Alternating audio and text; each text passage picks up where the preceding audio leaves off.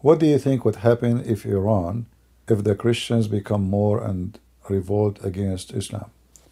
Well, in Iran first, the people are against Islam anyway, regardless if they are Christians or not. And the majority who they are against Islam is not the Christians, actually.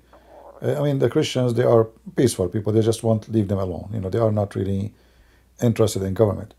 But generally speaking, most of Iranian, they are very angry from such a garbage regime, so the change, it might happen, but you see this stupid American and the Russian, both of them, they are supporting Iran. They are supporting Iran in many ways. They left all sanctions, like from Al-Houthi, America, they knew, like now they have still some sanctions, but America, they knew that Erdogan, he buy all their oil and he re-import. So he make a lot of money from the oil of Iran. So Iran sanctions is useless. Iran sell their oil to Qatar. Qatar sell it to somebody else under their name. The same as they do with the sanctions to Russia, useless. Erdogan, he buy somebody from Africa, somebody from here, and like under cover of a different country. They buy it, or they sell it to Emirat, businessmen in Emirat.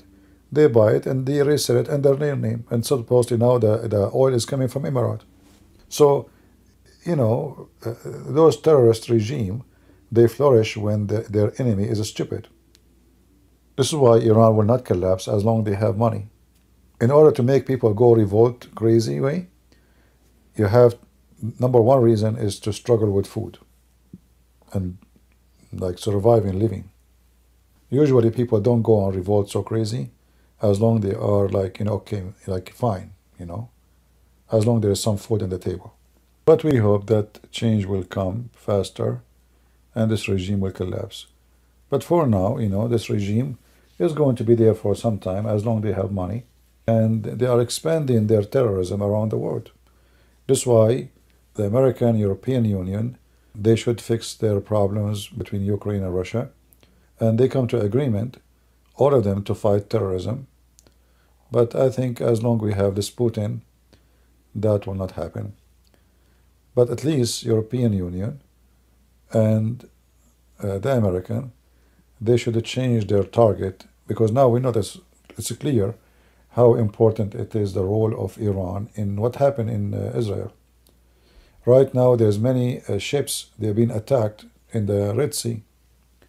So they can disturb trade, they can disturb export, import to many countries around the world. And they are causing big problems to everybody. It's time for the whole world to stand against them and take them down. No, Iran, even in the human, Iran, I think it's still now, I don't know if it is or not, it was the head of a human right. They made Iran is the head, the chair of a human right watch in the United Nations. Can you believe it? This is why this United Nations is a joke, If I am a president of USA, they need birth control. Yeah, they say if they are smart, they would do birth control, because simply when you have a very big population in small land and you don't have a job, but Hamas, this is how terrorist organization, they take advantage. Newborn babies, there's no jobs, there's nothing, that country is nothing. So you want to have a job? Here we go, we pay you salary. Hamas, they charge any product when I go inside Gaza 20% to their pocket, just to Hamas, plus tax for the government of Hamas. So there's tax to Hamas and there's tax to the government. I showed you in the previous video, if you remember, the head of Hamas, Sinwar, he have a total of $4 billion worth. The 3 or 4 leaders of Hamas, they have a total of $11 billion. Those, they used to be street boys. They are nobody. They don't have education. This guy, he went to jail. He was like 20 years old, 19 years old. He spent 20 years something in jail. So he'll make no money. Where's the money coming from? His house is a small house, tiny in the camp. How you end with $4 billion? Because they control everything. If a citizen want to buy a phone, he have to pay 20% value of the phone to his pocket. 20%. Anything you buy. You buy concrete, even though they receive the concrete for free. They get the concrete for free from Qatar. They sell it for citizen. They get meat can from the United Nations for free. They put it in the market for sale. And actually, I saw that in many countries. Like, how many of you donate clothing? You do, right? Do you know that the American, they donate clothing to poor countries? And then in those poor countries, the government, they don't give them for free. Do you know that? They do auction. Businessmen, they come and buy them, and then they sell them in stores. I'm not joking.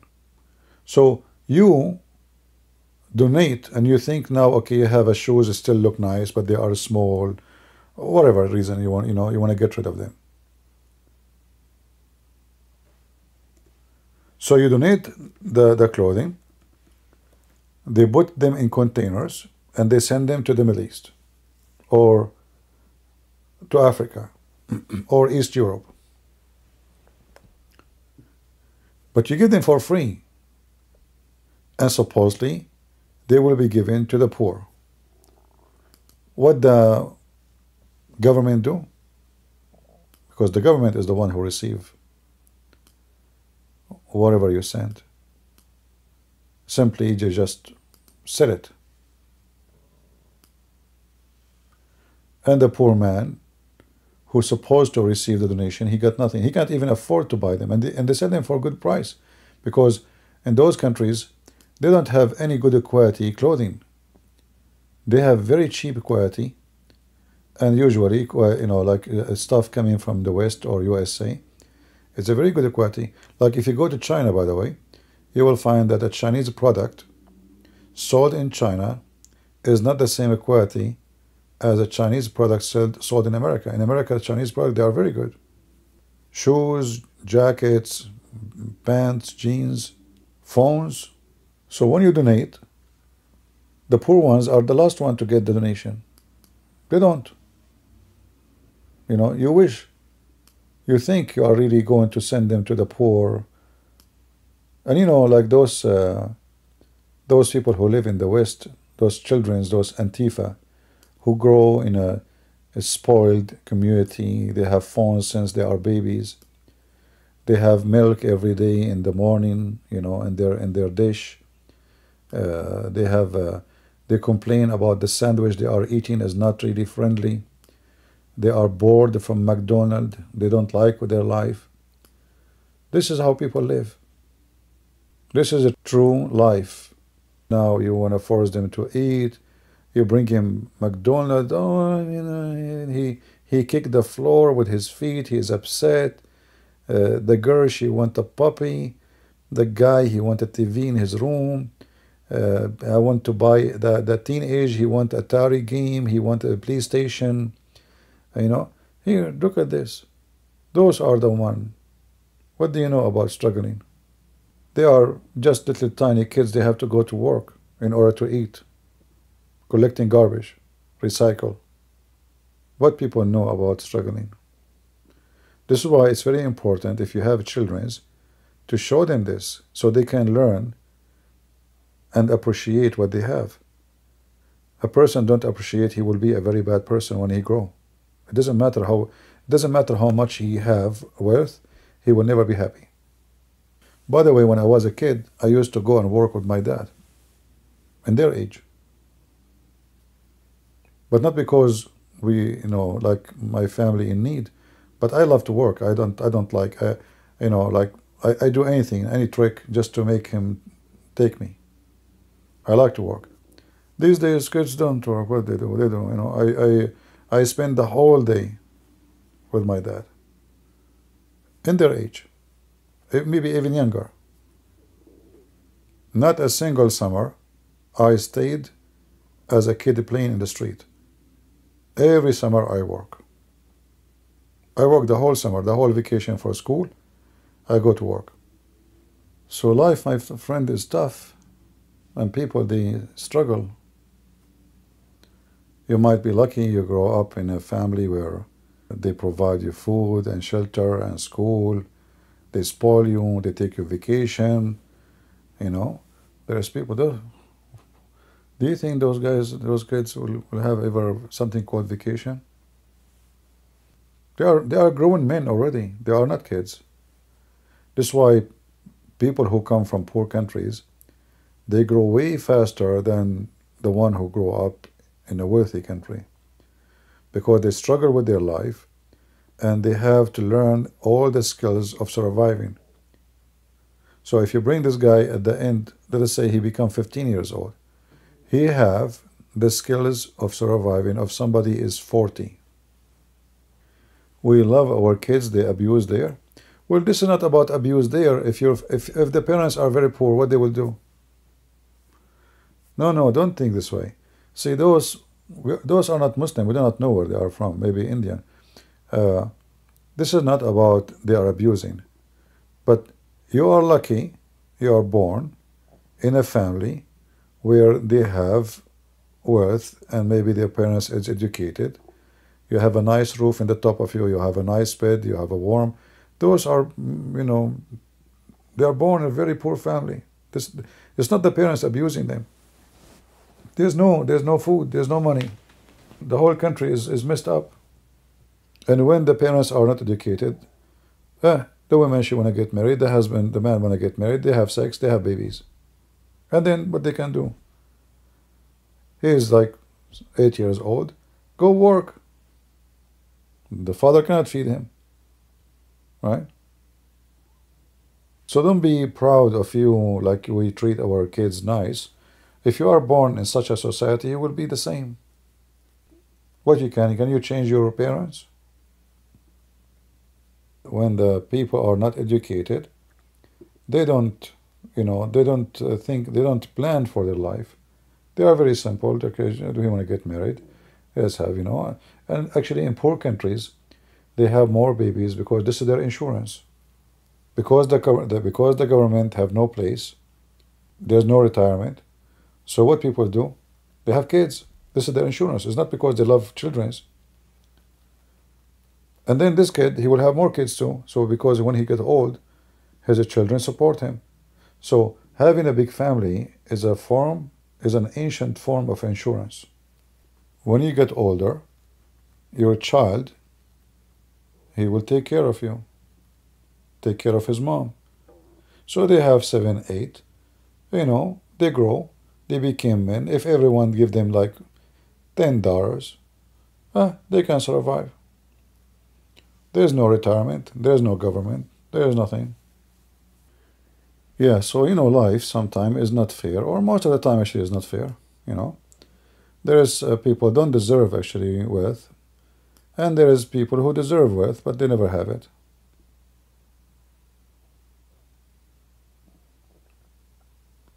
Yeah.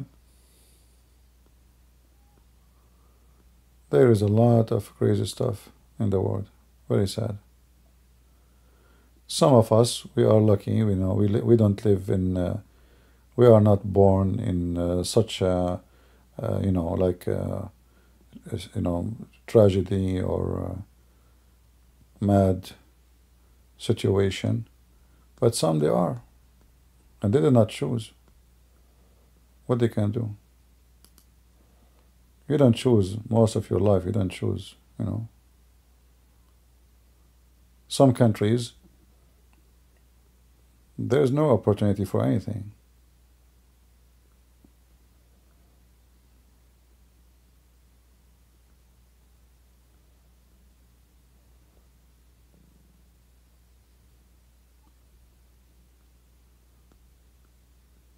That's why whatever you have, you learn how to appreciate what you have. I talk about like I have an old car. Look at this poor guy. Look at his car. And I assure you, he is more lucky than others. I mean, he have something. He owns something. If you go to India, you will find millions of people. Their life is based on bicycle. They carry stuff in the top of their bag. They walk with it for kilometers to sell it around. Yeah, but people, people don't notice. Imagine you go to New York and there's a woman, she is carrying this in her head. And look, she's happy actually. That is a sweet picture. They carry iPhone and they complain it's heavy. Right? Yeah. Life is full of stories. And there is people, they appreciate what they have, and there is people don't. And a human being is always greedy. It doesn't matter how much lucky he is, how much he have. Like, look, this is maybe in New York, I don't know. And, there's a homeless. Why anyone will be homeless in New York?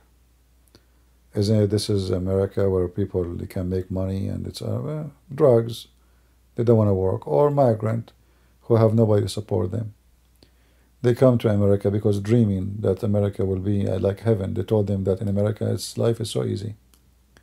And then they end in the street, You mean the Prime Minister of India, he spent thousands on his lunch? Yeah, in India there is people who they are billionaires. They have hundreds of billions of dollars. And there is people, they sleep in the street. Yeah, India, there is no fairness in society at all, This is why having children have to be careful, You don't just make babies, throw them in the street. But how you can explain to such a thing to someone is not educated. They will not listen.